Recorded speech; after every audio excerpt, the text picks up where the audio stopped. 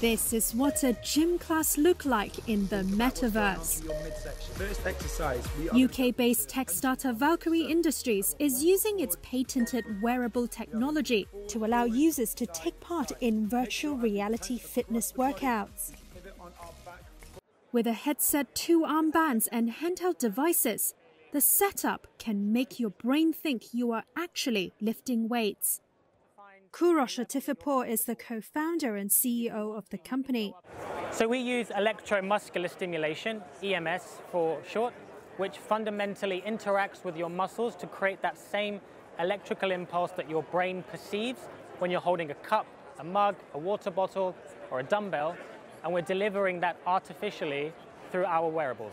Valkyrie's EIR armbands can provide unprecedented interactive resistance for the arm muscles.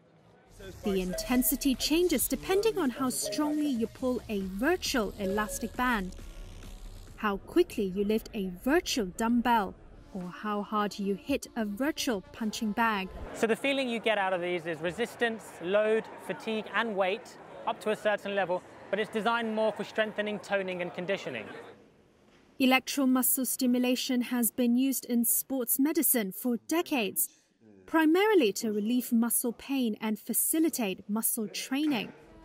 Valkyrie says as little as 15 minutes every 2 days can bring noticeable benefits, without the bulky equipment of other home setups. The company is partnering with global sports brand ASICS to develop its EIR virtual fitness training platform. I think it's something sustainable for everyone, everywhere, at all times. So what we've developed is meant to be as an add-on to you exercising practically anywhere in the world. We're not looking to replace the gym, but at least add value to what exercising is all about.